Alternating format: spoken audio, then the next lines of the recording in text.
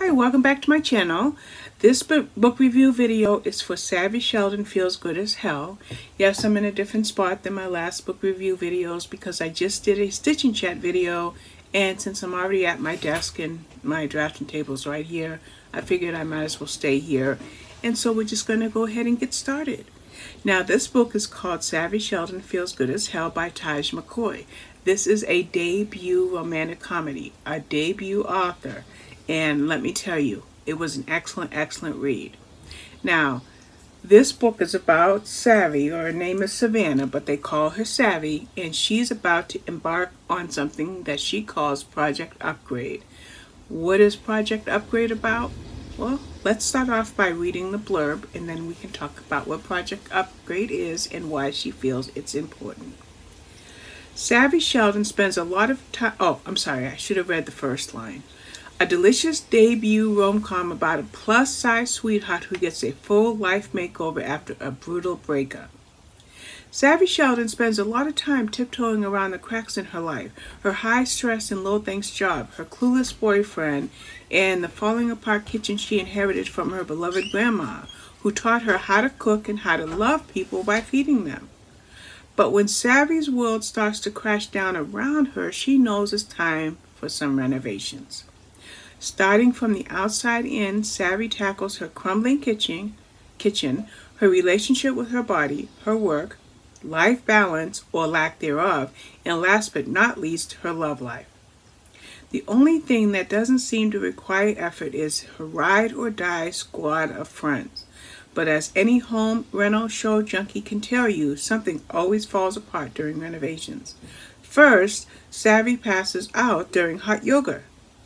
Then it turns out that the contractor she hires is the same sexy stranger she unintentionally offended by judging based on appearances. Worst of all, Savvy can't seem to go anywhere without tripping over her ex in his latest upgrade. Savvy begins to realize that maybe she should have started her renovations the other way around, beginning with how she sees herself before building a love that lasts.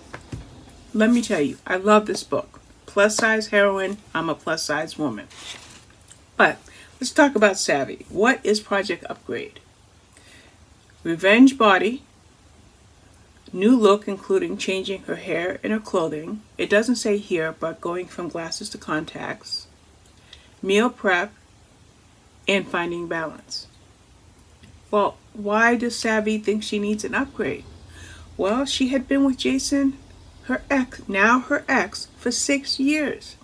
He tells her that he wants to bring their relationship to a close because they're incompatible.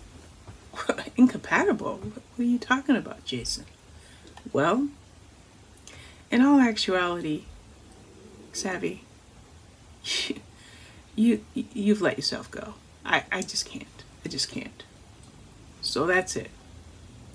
So he leaves. She storms off after him, and she sees what she believes is a homeless guy, and he asks her, is she okay? And she screams at him. Why am I even telling you about this homeless guy?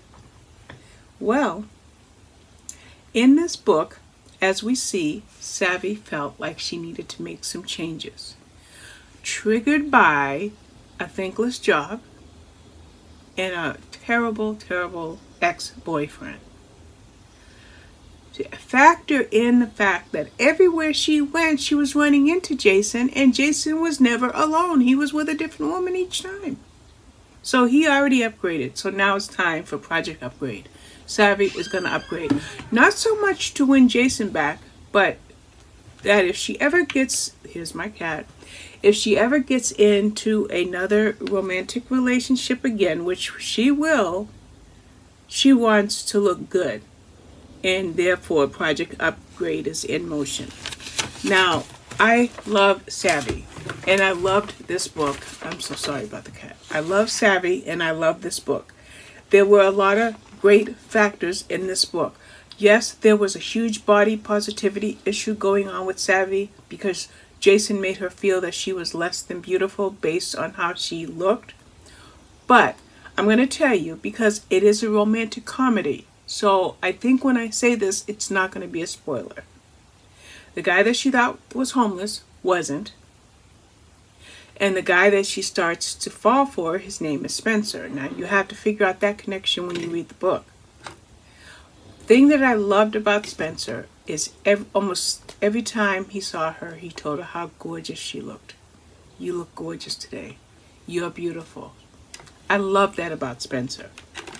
But even with him being the new love interest in her life, she still felt she needed an upgrade.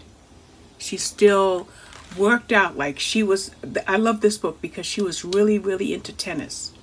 And she tried yoga, although she did pass out the first yoga practice she went to. But there's a lot in here about tennis. And then there's a lot in here about friends. So she's got her friends who are her champions, who will fight into the death for her. But nonetheless, her issue about her appearance is very concerning. So she works out, she plays a lot of tennis, she's very busy. Sorry, Tony sneezing.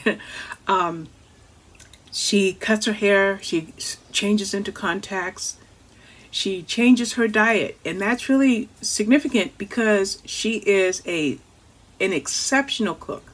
Exceptional cook. Some of the food that she prepared during the course of this book, I kind of feel like I want to go back and write those meals down and dig out recipes for those types of meals. And then to find balance in her life. And then while all this was going on, her work life came into play, but that's later in the book, so we won't talk about her work life. Now, like I said, this book was it was so good. I haven't written a review, and this is for a blog tour, so I do have to write a written review for it. But it was just a really, really good book. You know, I think women, you know, we need to love ourselves, but a lot of that depends on who we have in our lives.